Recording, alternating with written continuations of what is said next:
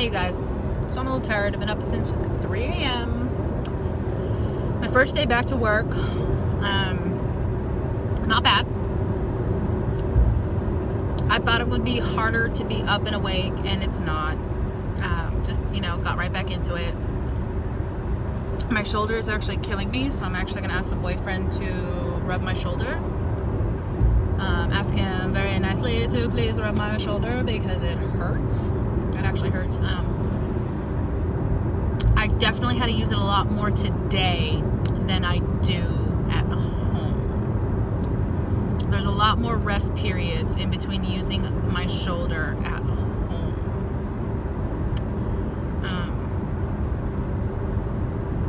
And I had so many people today. It's like, oh, hey, I was just thinking about you. Oh, we were just talking about you. Oh, hey. It's like, okay, I know. I literally know. I have people, my friends, tell me all the time that I'm the topic of discussion every few weeks, wondering where I've been when I've just been at home on LNI. I have a couple maintenance people that wanted to steal me for like duty, but that's not gonna happen. I'm with one of my besties, Mo, and that's where I'm gonna stay. I enjoy it. I'm helping them. I'm doing the paperwork that, can hold them up while they do all of it. There's a lot of heavy lifting in the area that I'm in, and I can't do any of it. But I can sit at that computer and take care of that paperwork while you do the heavy lifting. So that's basically what I'm doing. And I got it done in half the amount of time it would have taken them to do it, because again, they would have had to finish all of the heavy lifting, then sit down and do the paperwork while I'm doing the paperwork while they're doing the heavy lifting. So, works out. And of course, I need to wash my hair today, so I dry shampooed it, and everybody made a comment about how gross my hair looked today. So, thanks. Appreciate y'all. Oh well. I mean, it happens. I thought my hair was going to look fresher than this, but apparently not.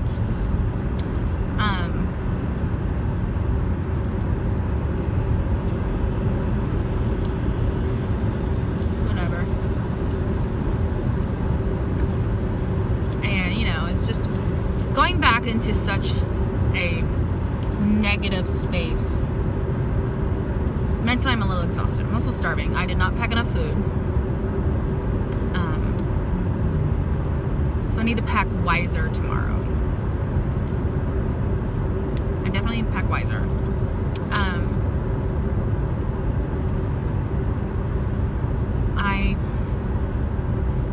It's so hard, right? You've been out of work for like 9 months, and then you come back, and people are shocked that you still work there.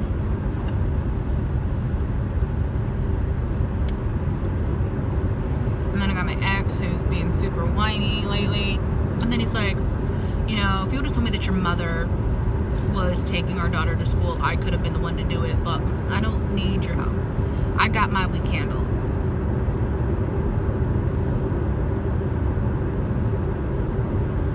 I got my time covered. Because I will always make sure I can handle business. And it was just frustrating that he was upset that I didn't ask him to then step in and take care of her on Tuesdays for me. I don't need you to. You knew that I was going to work 5 to 3 Tuesday through Friday.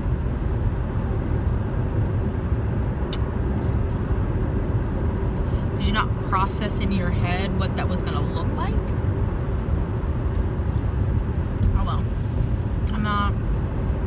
I don't want to sit here and complain. It's just, he's just been really frustrating the last couple days, and trying to talk to my boyfriend about it and my best friend about it, and it gets so draining, and I just don't want to deal with it, but I have to deal with it.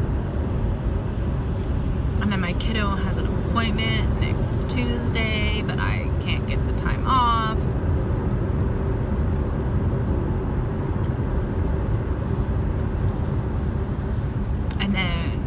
roster manager actually called to make sure I was actually at work.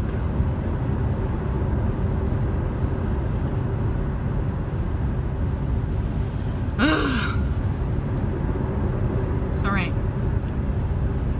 I made it through today. I'm gonna make it through tomorrow. And I'm gonna make it through the rest of this week because I'm a boss. I'm a bad bitch. Okay? I'm gonna adjust to this new pain. I just have to remember to keep stretching my neck so that my hands don't go numb.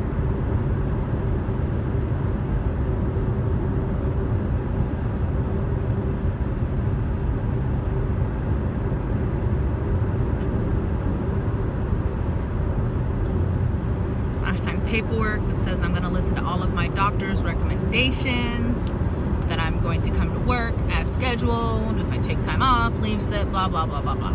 All the normal stuff. My pay, all the normal stuff.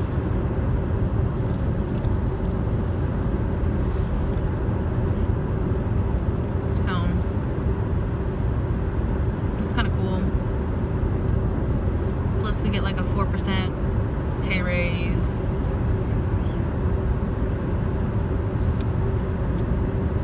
So I have that. It doesn't sound like a lot, but we fight really hard for our pay raises. I'm in a union and we fight really hard for our pay raises. And they're not the best pay raises, but it's definitely better than nothing.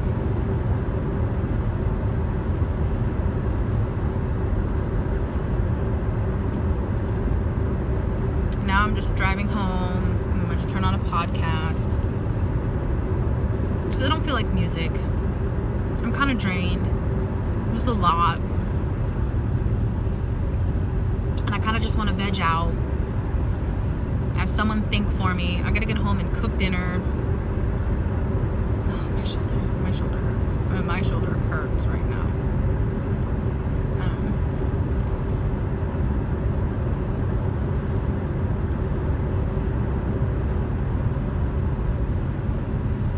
I'm sorry I'm not like super enthusiastic. I had a little bit of matcha tea today. I didn't have my normal coffee.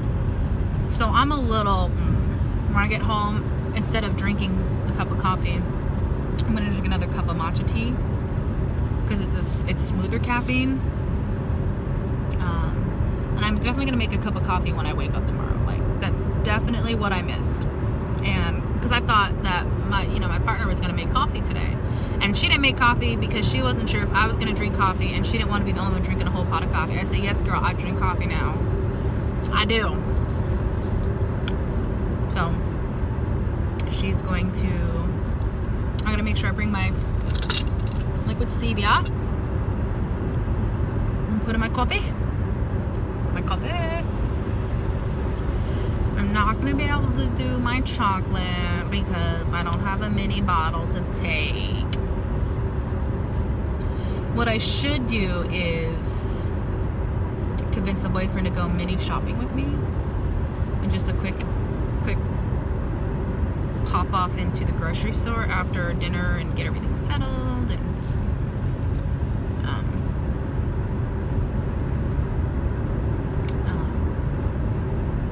so I can get some stuff for the week ready to go. And I can try to get some stuff.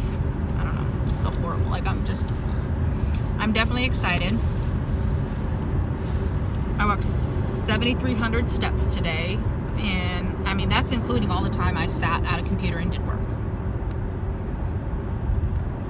So, I'm really happy. I'm definitely more active.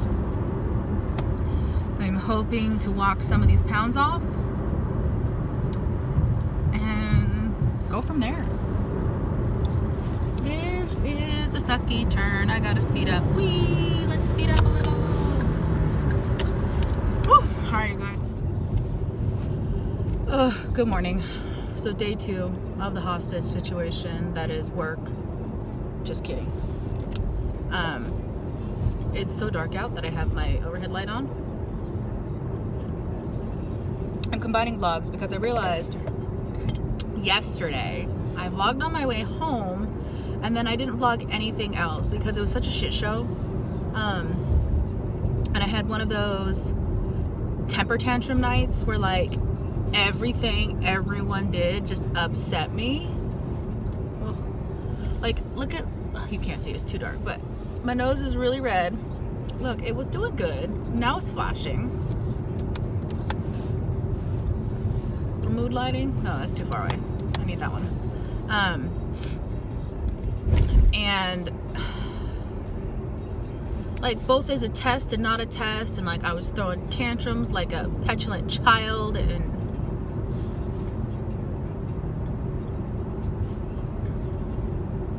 like I was being real stupid.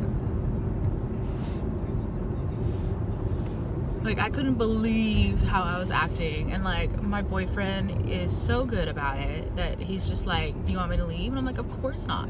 He's like, well, I'm like, you know, if you want to leave, you can leave. He goes, of course I don't want to leave. If I wanted to leave, I would have just left. And I'm like, then why are you saying it? He was like, because you need to understand what your actions are doing. And then like all sorts of ridiculous last night. Ugh.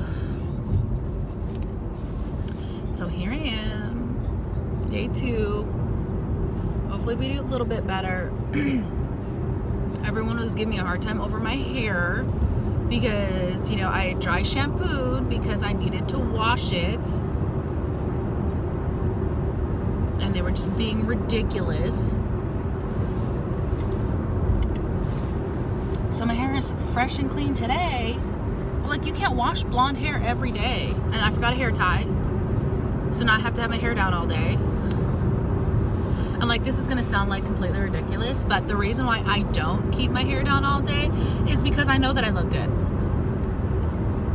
Okay, I didn't even do my brows today. Okay, I had time. I decided not to do it. Had time, didn't do it.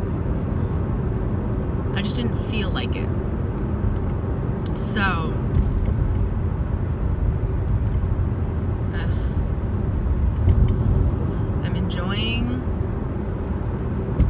honestly, I'm enjoying working.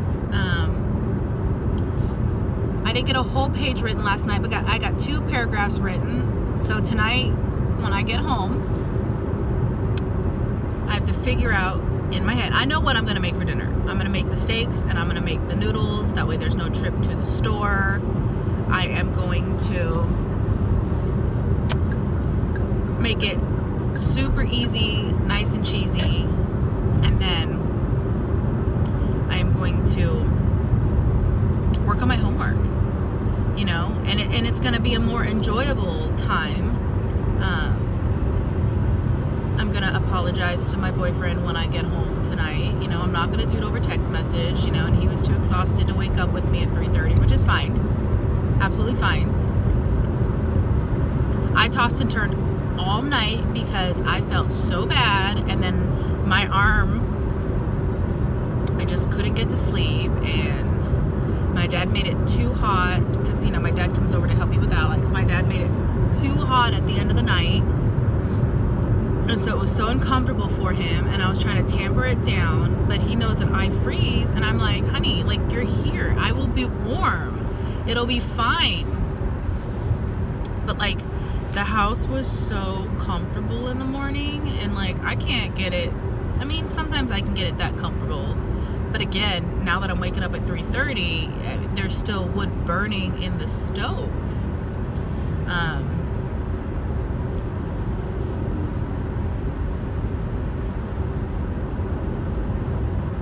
Alex asked the boyfriend to go rock climbing again, and she still really wants to go to a hockey game with him, especially now that she knows that he loves hockey.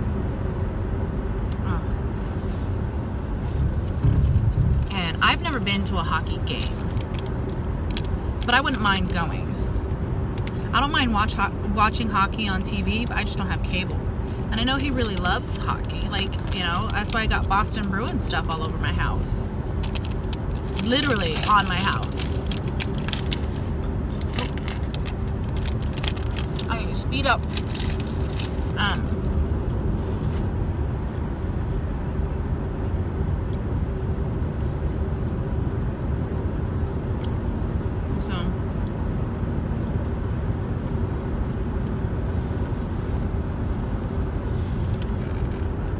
So I get to work, so far, I get to work next Tuesday. And my supervisor double checked.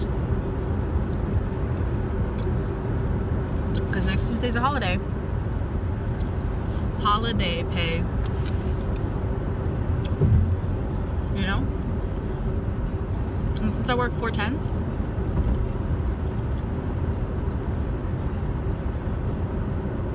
it's basically an extra 5 hours. It's 5 hours of overtime. Just for working my regular shift. I'll take it, thank you. Thank you. And she checked. She's like, you sure you want her to come in on Tuesday?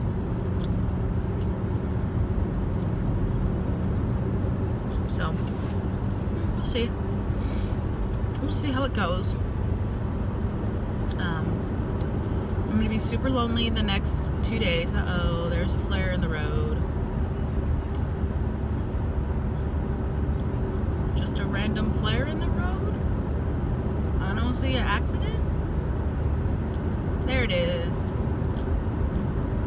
No, that's just a DOT vehicle. Well, maybe they have it cleared up by now. The accident very well could have been a lot earlier today, because flares last a pretty decent amount of time. Yeah, I'm gonna say the accident was a lot earlier today. Alright, my lighting's getting pretty bad. I'll see you guys later.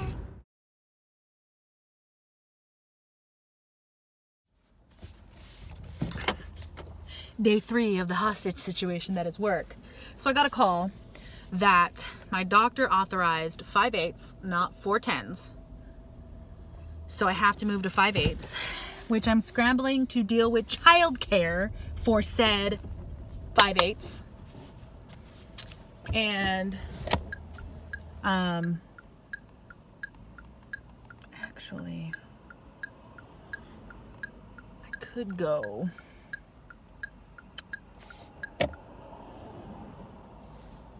Oh, I'm not gonna go there. Instead of 4/10s, but we asked that if I can get my doctor to approve 4/10s versus 5/8, if I can stay 4/10s, and HR said that I could. So I left a message with the person who writes those letters and has the doctor sign it. So hopefully she will get a hold of me, because I called it like 2:30. If not, I have to change my whole schedule, and it's very frustrating.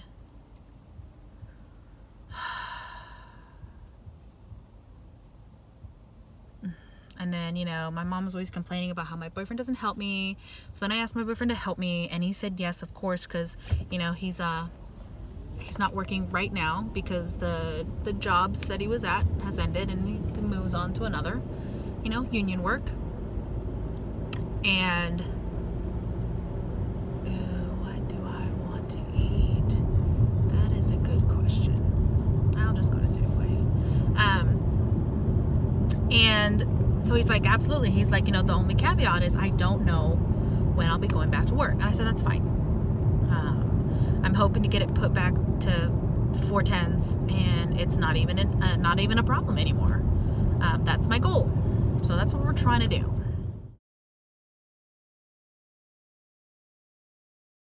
So it's my Friday, on Friday for now. Well, I mean, my Fridays will be Friday for a while.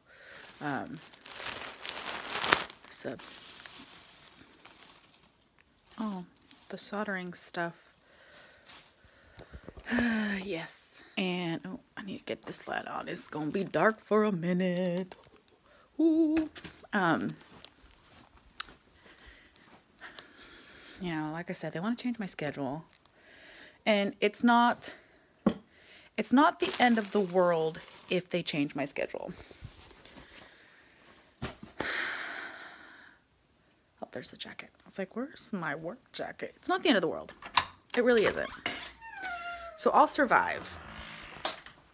5/8 is still fine. And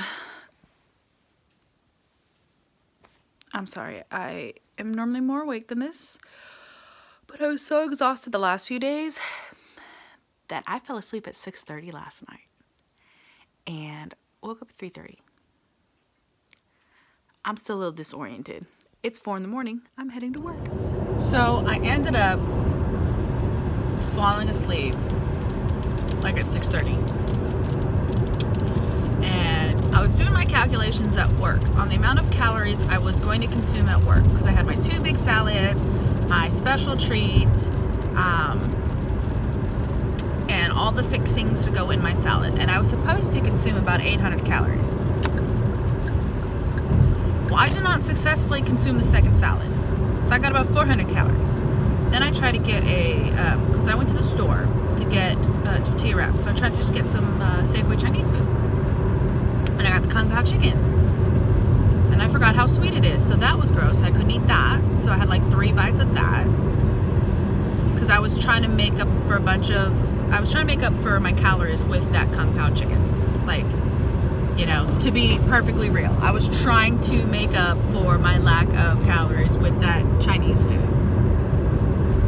And then that didn't end up happening because it made me sick. Ironically, I had a bowl of chocolate Lucky Charms. That doesn't make me sick, but the sweetened, and you know, it's the type of sugar and like how it's done. It's the craziest thing on in what ways does sugar make me sick? Like I can drink an iced white chocolate mocha and not get sick, but eat too much cake and I'm sick. So I'm trying to get a balance. I'm trying to get a good amount of food. At this point, I'm just trying to get calories in my body. I'm just trying to consume the calories at this point. I'm not stressing about the type of calories, and I know that sounds terrible, but I have deprived myself of calories for so long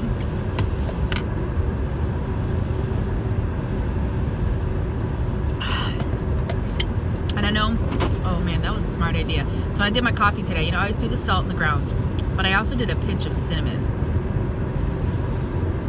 Perfect. I know that people are gonna come for me and say things, and you know, whether they type it down in the comments or they say it in the head, they're gonna make comments. I've gotten those comments my whole time since my gastric bypass. But you know, weight loss is about calorie restriction. If you're not like, okay, if you're doing keto, it's not calorie restriction. It's like one of the few diets I know that's not calorie restricted, but all other traditional diets are calorie restrictive. Well, when you have gastric bypass, you go from eating anywhere from whatever amount of calories you're eating to like almost nothing. And usually in the first year, 2 years, you have the most weight loss because you're forcing yourself to eat around 1,200 calories. If you can get it that high.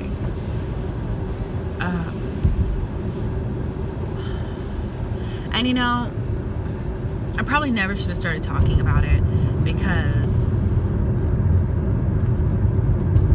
it's such a slippery slope.